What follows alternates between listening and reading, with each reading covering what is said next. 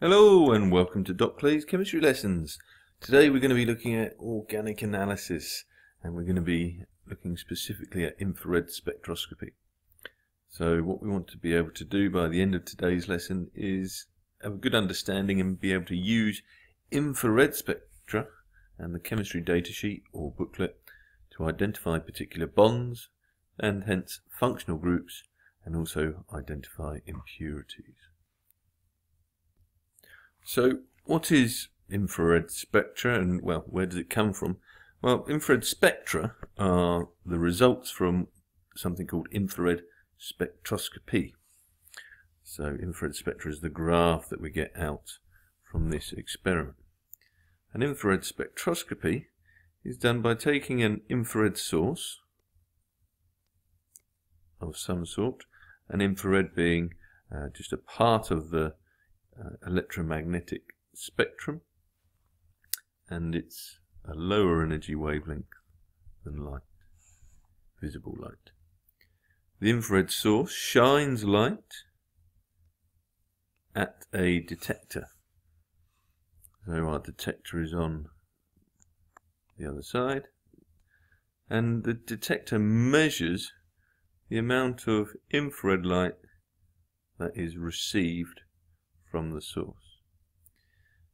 It measures that over a region, and it measures a range of energies from about 400 to 600 wave numbers.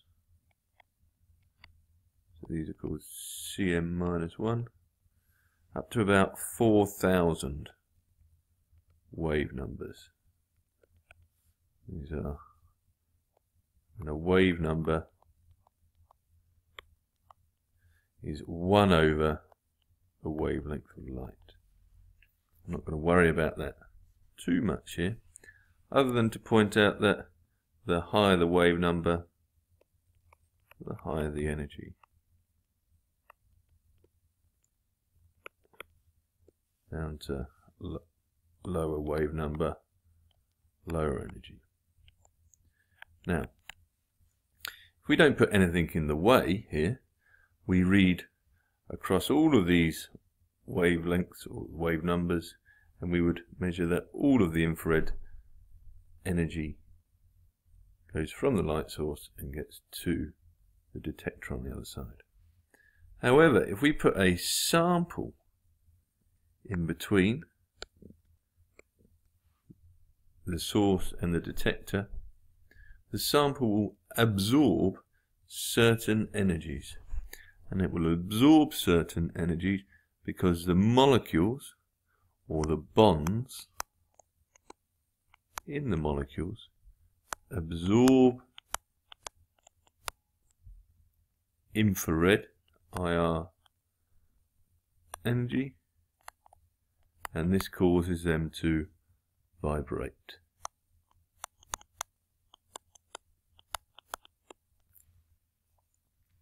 That absorption, when it's taken in, is then removed from our source, and we then no longer get certain wavelengths at the detector depending on the specific bonds that we have in the molecule.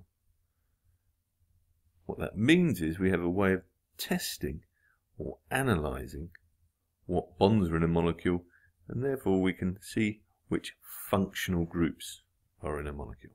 And we'll see how now. So here is an example infrared spectra, and on the right hand side here, this is table A from your AQA data sheet, which you would get in the exam. What you can see down here is we have a series of wave numbers and their associated bonds. So those wave numbers will cause these bonds to vibrate. Here's an example spectra. You can see we've got the 100% line up here. So if there was no molecules in the way, we would simply get an infrared spectrum which went along the top. However, every time we get these peaks here, that is an absorption region, and that is due to the vibration of some bonds. We'll look at those specifically in a bit, and you can see there are quite a few. Here we have 1500 wave numbers. I'll point that bit out because above, and we go from right to left increasing,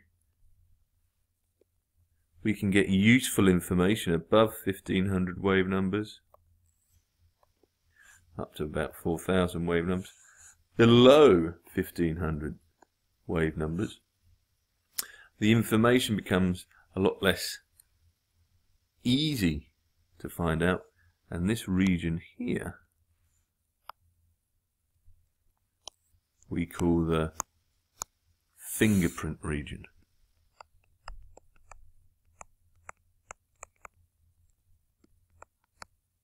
The reason we call it the fingerprint region is we can't identify exactly what bonds these absorptions are related to. However, if we were to compare one molecule with a database of molecules, if we were to find that same molecule in our database, they would have the same fingerprint region. So it is a way of comparing molecules and double checking. Let's say if I thought I had propanone, then I could compare the fingerprint region with another propanone molecule, and they would be the same. So now what we're going to go on and look at is specifically the region above 1500 centimeters to the -1, and see if we can work out and see some example spectra with each of these absorptions. So we're going to look here above 1500 wave numbers, and we're going to be identifying functional groups. Our key functional groups that we're going to be looking for can be summarized in this drawing here. We have at 1620 to 1680 centimeters -1, the wavelength, we get our carbon-carbon double bond, indicating an alkene is present. The 1680 to 1750 wave numbers is our carbonyl C double bond O group, and that can be as a result of one of three possible things: either a ketone, an aldehyde, or potentially a carboxylic acid. Now if we have a carboxylic acid present, we would also have this blue peak here, which is an OH acid, and that occurs at 2500 to 3000 wave numbers. And if we have a carboxylic acid, we'd have that one present and the C double bond O here. And the final one that we're going to look at is the OH from an alcohol. So OH from an acid here, OH from an alcohol here, and that would occur at 3230 to 3550. Note here that both the blue and the red OH groups are quite broad, whereas the C double bond O and the carbon-carbon bond are both quite sharp, and the carbon-carbon single bond is quite a small peak compared to the carbon double bond oxygen. So the first example here I'm going to take you to look at, you just have a quick look at this diagram, just to say here, those peaks here are generally due to carbon-hydrogen absorptions and will be seen for most alkyl groups.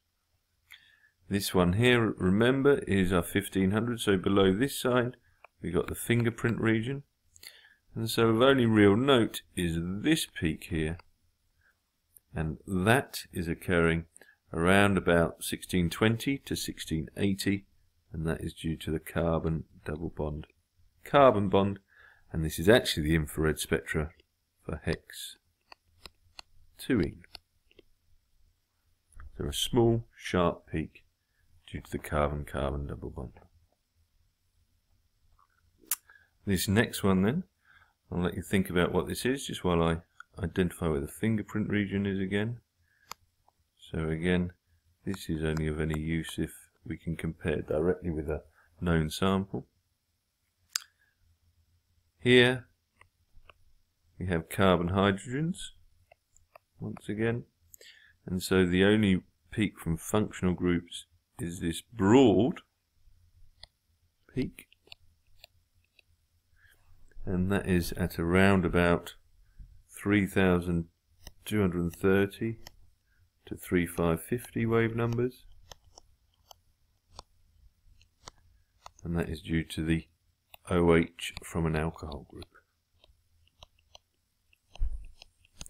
Notice this is always broad, and that's to do with a very fast proton transfer that occurs in alcohol groups, with this actually coming from propan 1-ol. This next one then, again here's our fingerprint region, so we can't identify the actual functional groups there, and this time we've got 2 peaks.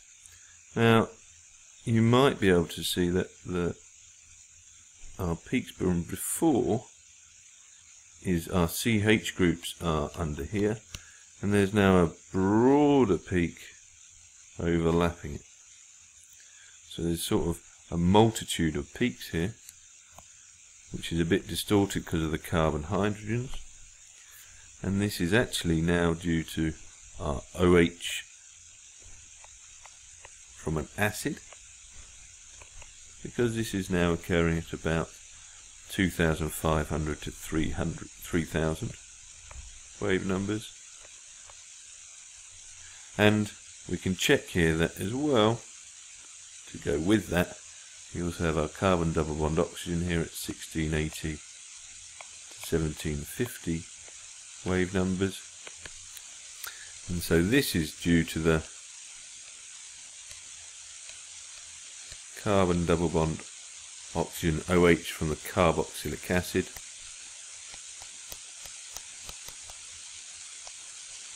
and is actually from the ethanoic acid.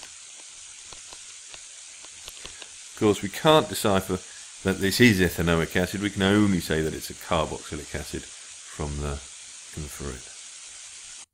So these final 2 I'm going to show you are different isomers, and they are functional group isomers of each other.